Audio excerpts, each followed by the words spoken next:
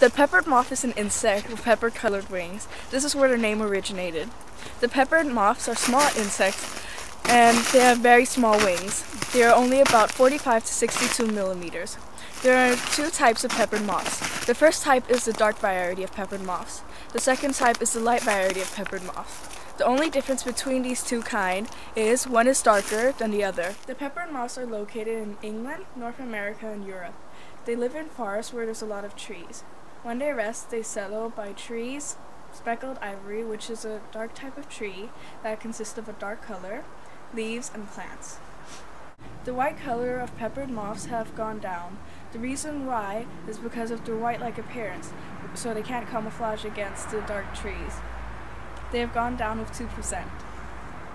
During the 19th century in Britain, the factories started to develop because of the Industrial Revolution. This killed the lichens growing on the trees, which made them darker. Dark moths were very rare. There weren't very many of them, and they didn't camouflage well.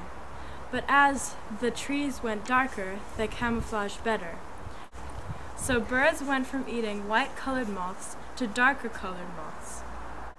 So this meant that the population of moths went from lots of pale moths to lots of dark moths. Peppered moth eggs hatch during the midsummer. The larvae, also known as the caterpillars, feed on the birch, willow, and oak trees. They look like a small branch. Because they are such like a small branch, they can camouflage by their predators. In the cold weather, it is difficult for them to survive. To avoid death, they have to change into a cocoon for the winter. In April and May, the cocoons have to open and change into a new adult moth. These moths will lay eggs and die by the end of summer. No peppered moth lives more than 1 year. While the general peppered moth is light, some have dark close to black bodies. These moths are given the name called Carbonaria.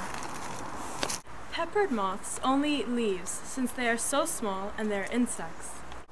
They eat the leaves of lime, birch trees, hawthorn, willow trees, oak trees, and roses. In the 1950s, a man called Henry David Bernard Kettlewell did an experiment to find out if the natural selection raised the population of the dark peppered moth.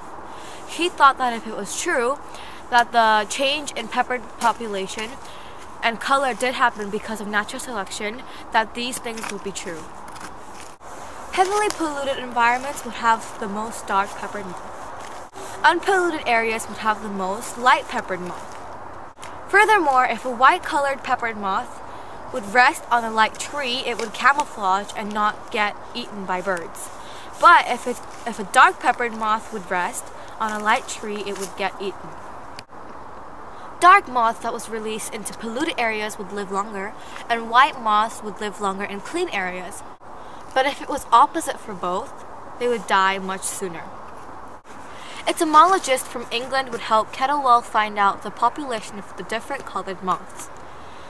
Their results showed that there were more dark peppered moths near the industrial cities filled with pollution, and more white peppered moths near the countryside where there wasn't any pollution.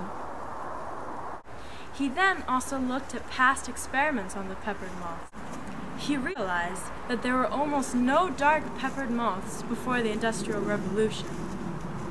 He then also put white and dark moths onto tree trunks and observed which ones would be eaten by birds and how many of them. He saw that on dark tree trunks, lighter moths would be eaten more. This supported his idea that in dark forests, darker moths would survive better. Later on, the moths changed color to the color of the trees to camouflage better. He decided that the best way to explain this was by natural selection. Kettlewell's experiment is a classic example of natural selection.